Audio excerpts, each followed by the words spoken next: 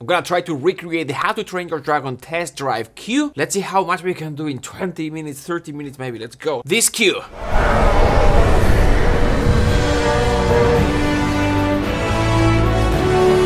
So today I'm trying a new position, which is laptop here. So a couple of videos ago I talked about my studio. Last video I talked about my template, and a few videos ago I talked about my mouse configuration. You can see here how I've got a series of buttons and they trigger a series of things here. I also found that because I spend a lot of hours in front of this computer, I move very fast using the trackpad. So this is a test. Let's see how it goes. You listen back to these things, you notice how many things are actually out of time and work better than if they were actually in time. Like for example, you can see how the brass comes in, but the peak point of that brass comes in a little late. It comes like here.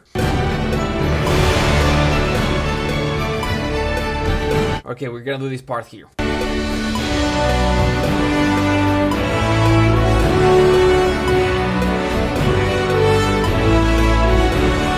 Alright, so if we just had 10 minutes or less, because it took me 15 to prepare, what would I do? So obviously the most obvious thing are the horns, right? The horn section, something like this.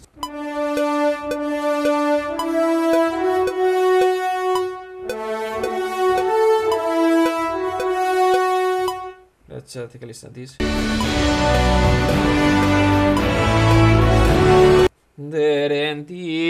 Let's see, I think it's legato here.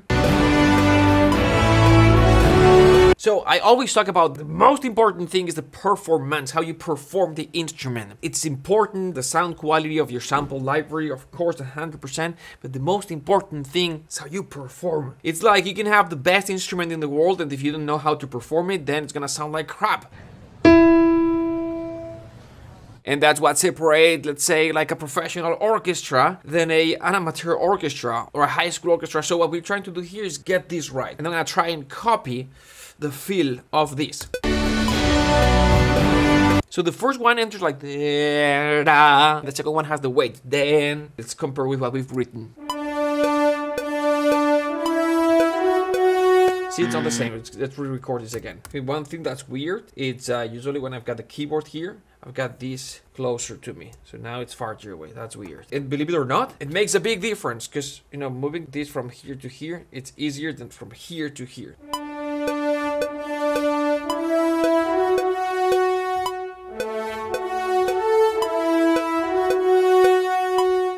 Yeah, I think this works much better. I have a problem here. There is a little bit of separation between these two notes in the recording. So it's da, da, da. See, da, da, da.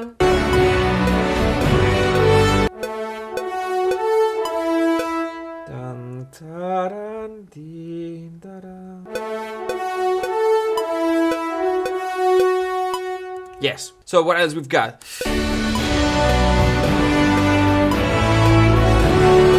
We've got the brass chorale. I'm gonna grab the trombones ensemble. Yeah, at this range.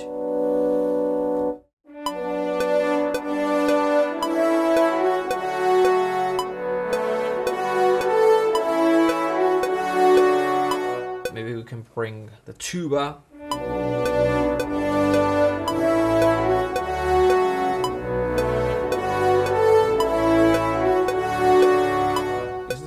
Maybe in there, and need space to breathe here for the dum pom. So space to breathe here, space to breathe.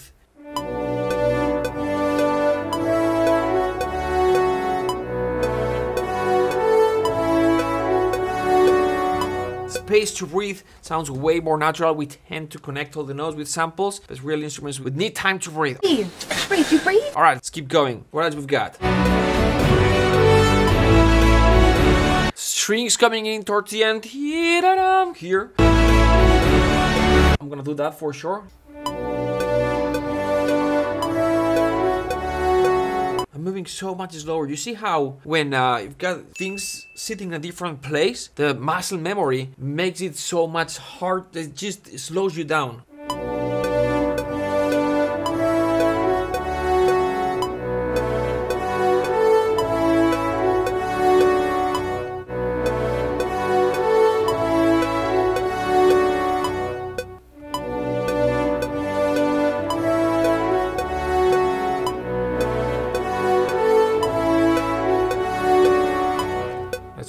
dynamic.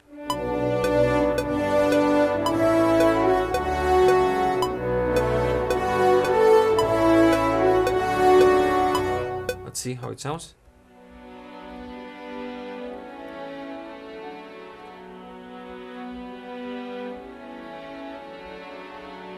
Let's record the double bass line of this. Like.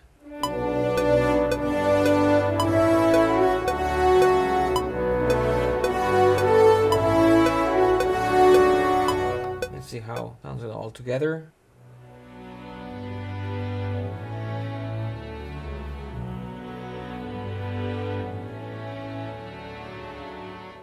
All together.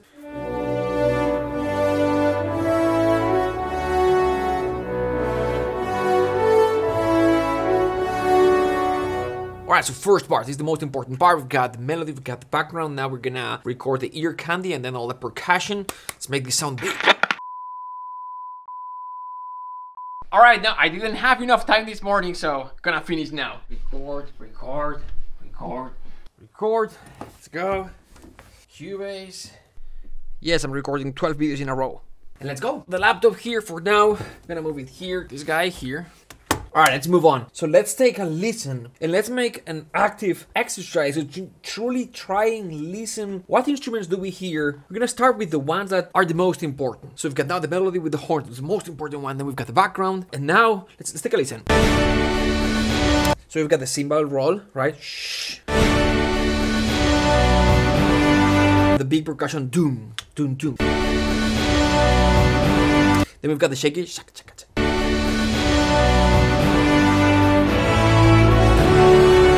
We've got these three things. If we listen to the background, I think the double bass, it's slightly louder than it would sound in a real orchestra, meaning like the low instruments. So the double bass is the tubas, the contrabassoons, right? There's this part here I'm talking about.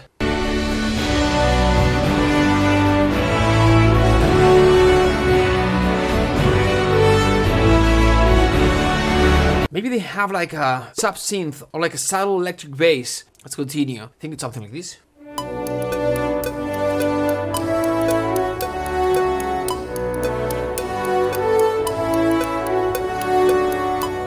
We're gonna compress velocities just a tad like this. You're gonna copy.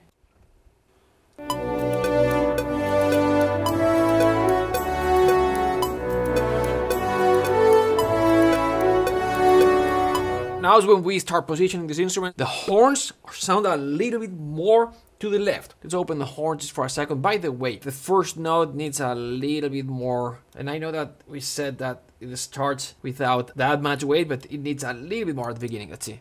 A little bit less.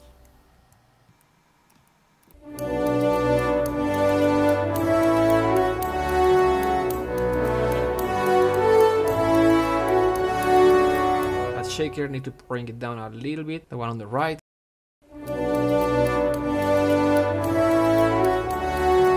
Let's compare. Needs a lot more of reverb.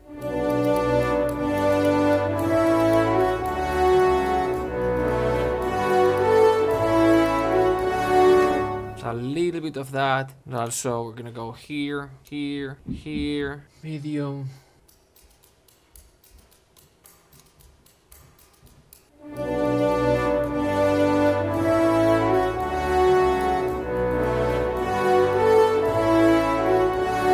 Great. Let's do that cymbal roll. Shh.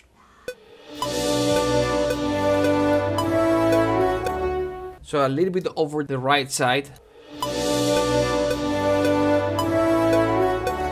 One of the things that makes this second movement so powerful, what we were talking about earlier, the bass, it's not as solid and powerful before. We've got these kind of like swells. And at the end of the swell, we hear a little bit more of that bass. But then in this new section, the bass stays solid the whole time and comes in from the kind of like the downbeat and it stays there, see?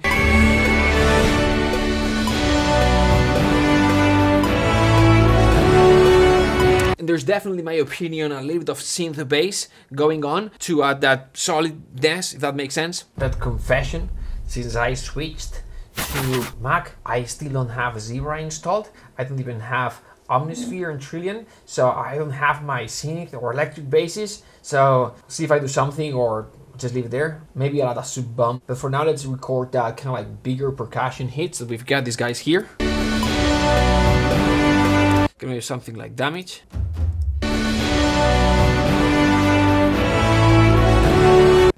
Then we've got kind of like a rim on the left side. Sounds like this, but I would have to move this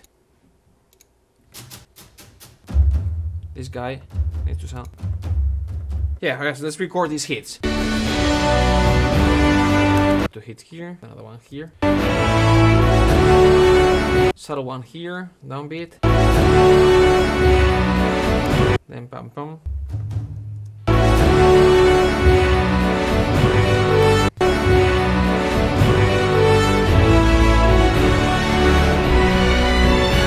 So if you listen to the original,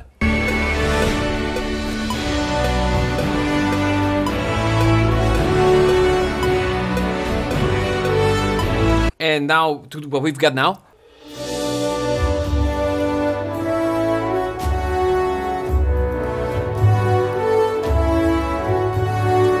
ours still sounds like crap compared to, but if you look at the elements, it's like, what's missing? And I'll explain what's missing. The 3 most important elements in music is gonna be direction, background, movement. 5 musical layers I like to call. So direction, general, it's gonna be the melody. Background is the background. Oh shit, huh? Movement is, you know, the moving forward force that moves the music forward. And then we've got bass and erg handy. If we look here, basically what's going on, the 2 most important here is the melody, it's the direction, and then the background plus bass. So the 2 main elements is the melody on the left side with the horns. And then super important, super solid is the bass. That's kind of like center left with double bass, the bassoons, the contrabassoons, the tuba and all that, and maybe a synth bass. But when we go back to our thing, it sounds like,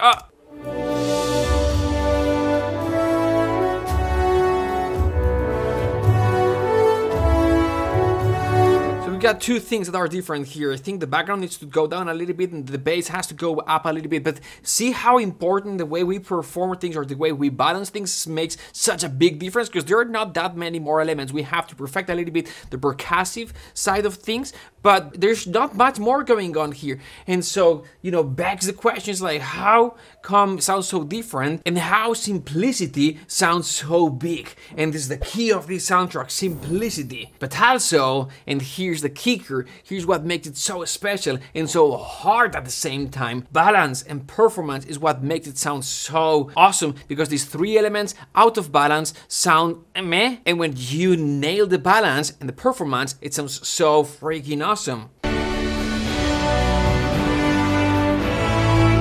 So that's what we're gonna be working on. So gonna make this bass a little bit more solid. So we're gonna add the bassoons and the contrabassoons to add a little bit of definition to the bass line. And I'm also going to double the double bass with the cellos up an octave. So here we go with the bassoons.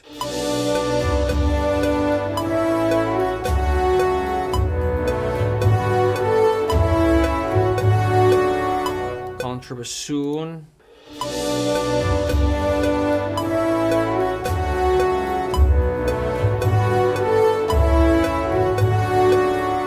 Maybe the cellos.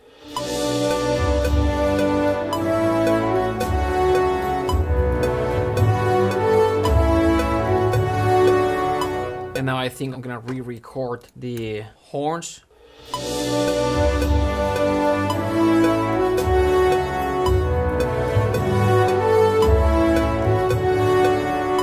Way better. Maybe a little bit of sub-bum.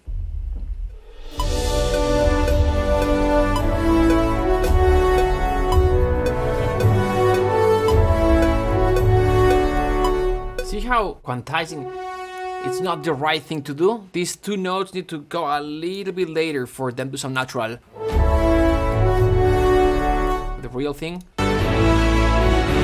a little bit late, because it's what musicians do, right? They subconsciously or automatically, intuitively at the end of a phrase, even though they've got the click here, when they are recording, they'll micro retard down to the phrase for it to sound natural, because it's the end of a phrase and then let's start over. That's what we've got to do with the samples as well. So when we record, sometimes we don't nail it, or we quantize, and we shouldn't quantize 100%. So in this case, for example, it shows proof that not playing on time is gonna make it sound actually more natural, more musical. So there are certain things that still don't work. That mix sounds a little bit less mid-rangey. I've got a little bit too much of mid, so the strings and trombones have to bring down the background material a little bit down.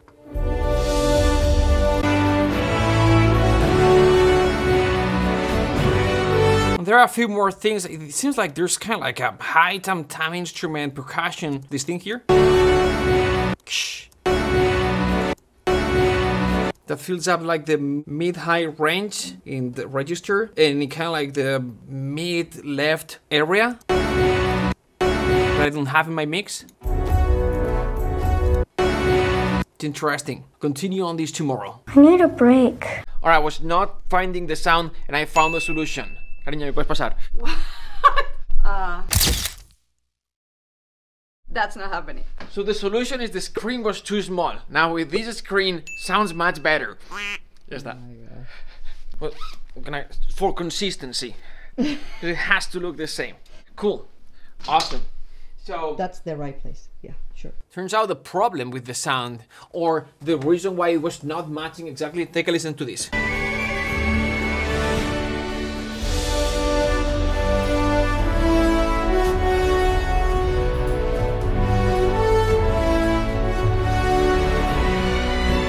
Did you catch it? I actually cut the original soundtrack, and the space in the middle was the mock-up. Maybe some of you already like, but if I tricked you, and if you didn't hear the difference, don't say, I hear the difference.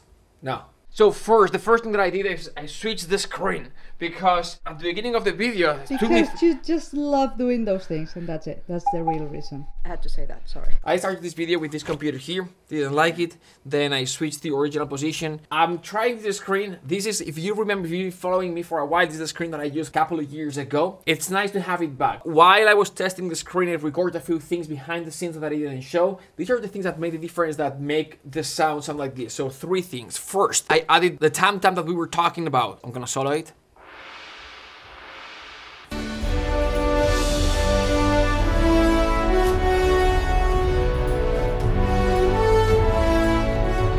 Very low in the mix, in a real context, would sound way louder, but because this is a mock-up, or because we can mix, and I'm sure I'm right if I would say that in the real recording, they actually recorded the tam-tam separately, or just sampled tam-tam, then they brought it down quite a bit, because at this loudness, it would sound much louder in a real context. So that's the first thing, the tam-tam. The second thing, the top of the mix percussion that I recorded, I replaced it with shimmer, shake, strike. Sounds more natural to me. It's a little wider, cuts through the mix a little bit better.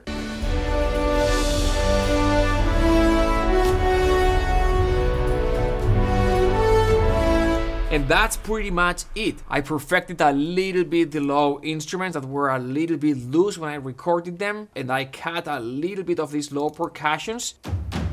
I cut a little bit of the low end here, see, without. So these are these 3 here that get rid of that muddiness, and also I cut a little bit for the boominess, which we don't need in the percussion. And the last thing that I did is I got rid of a little bit of the air. This was at 18, I brought it down, and this was at 28, I brought it up at 37.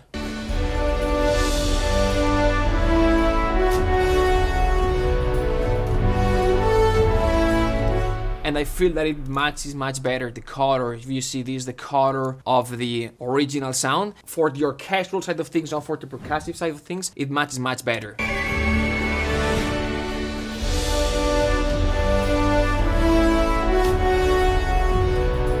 And the last thing that I did is it felt a little bit dry, so I added a 10% of reverb. In this case, I used this Valhalla room and just attached 10% reverb because this section here, my mockup felt a little bit dry. So one more time.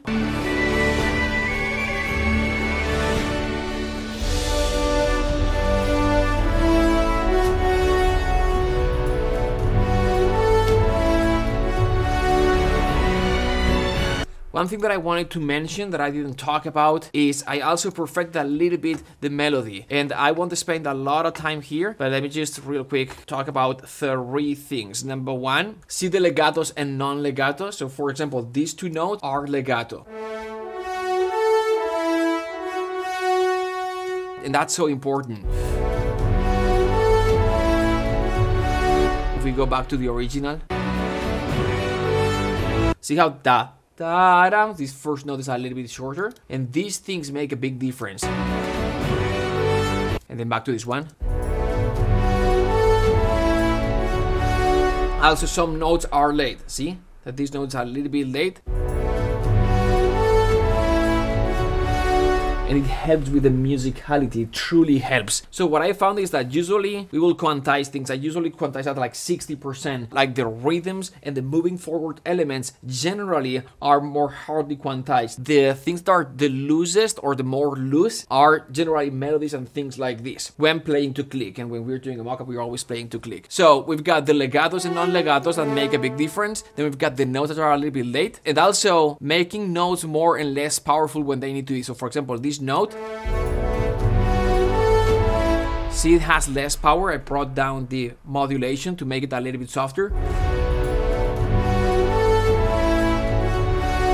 so it kind of like follows the melodic curve. That's the first melodic curve and the second melodic curve. It starts soft and goes louder and goes down again, and it starts soft, goes louder and goes down again, and we can see it here. All right, one last time.